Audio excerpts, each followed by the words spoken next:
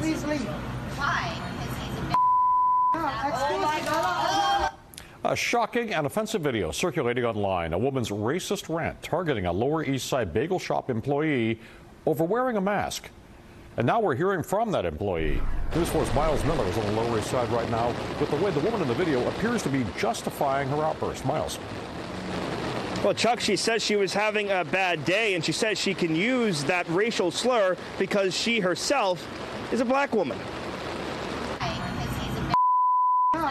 The target of a racist tirade at a Lower East Side bakery speaking out for the first time. Vic was behind the counter at Davidovich Bakery on Sunday with a line full of customers when he saw this woman identified as Stephanie Denaro causing quite a stir by refusing to wear a mask. Excuse me, I think you might have forgotten your mask, and you should probably wear your mask. She replied to me saying, who am I to ask her that question, and why am I asking her that question, and followed with all the slurs that she had said. Security at Essex Market told the mother of 5 she had to mask up or leave. Denaro unloaded, upsetting Vic. I really felt offended by those words. Denaro was home when News 4 paid her a visit, but she told us she isn't talking to anyone. She's been posting on Instagram, all in an effort to justify her actions.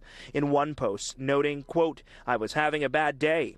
I didn't want to put a mask on because I have asthma and bronchitis. No one understood me, so I got mad, end quote. Denaro claims a DNA test shows she is black.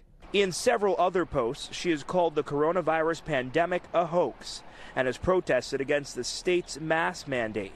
Vic's message to Denaro is simple. Love overcomes, hatred and whatever she might have felt on that time.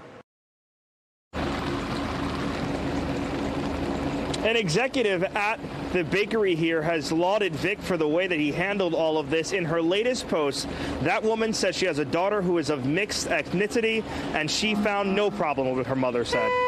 We're live on the Lower East Side tonight. I'm Miles Miller, News 4. Back to you.